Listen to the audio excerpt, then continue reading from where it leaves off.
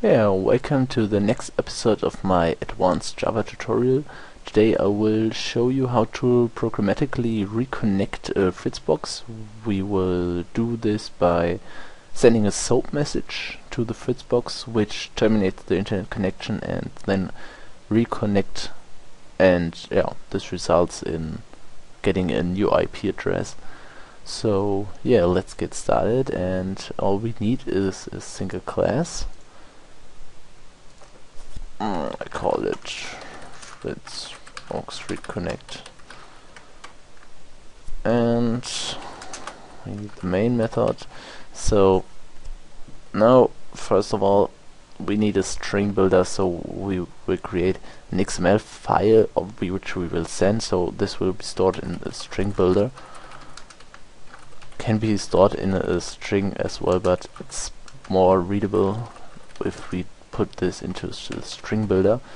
So I called it SOAP XML, and I already done this before, so I can easily paste it in. You see, this is a bit more code. Don't be surprised about the many tab stops I did here. This is just to make it more clean, more readable. You can also write every line here, everything in one line, but that's more readable. So this is our SOAP XML, which calls the forced termination web service, and now we will create our connection. We will use init address,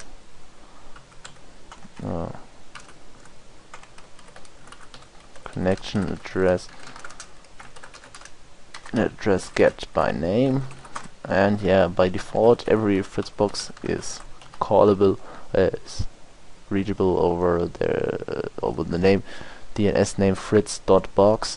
So you can also add your IP address here if you want, and as you see, you need to surround this with a try catch. So we will do this, and now we need our socket. So new socket, and the port is 49,000. So this is the port for the web service. I forgot to add the connection address here, so this is our socket connection, and add exception. So now we will create a buffered writer. This writer will actually send the XML SOAP message to our FritzBox. So buffered writer bw new buffered writer, and this will be an output stream writer, where we also define the char set here with the second argument, which is, as already written in the XML file, UTF-8. And yeah, now we need to send some messages to our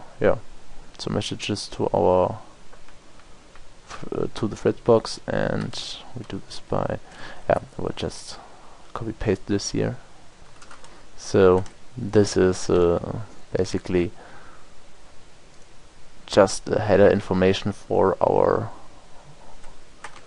web service connection, and now we actually send the SOAP XML from our string builder to string. So don't forget to flush the connection, otherwise it wouldn't be sent anything, and then we will close the socket. So this is all we need, and I will demonstrate to you how it's working. So here is which one is the right one? So here you see my fritz.box administration interface, where you can see our last connection was at 90.41 and 51, sorry. And yeah, now we will switch back to our application, and I will start this here. So yeah, it's already a run through, it's really quick. So now I will refresh this page here, and as you will see now, 20:05. So it's reconnected right now. We got a new IP address, so you won't see the IP address because I blacked it out, but it has changed. And yeah, this is how it basically works, and I hope you enjoyed this tutorial, and hope I see you soon.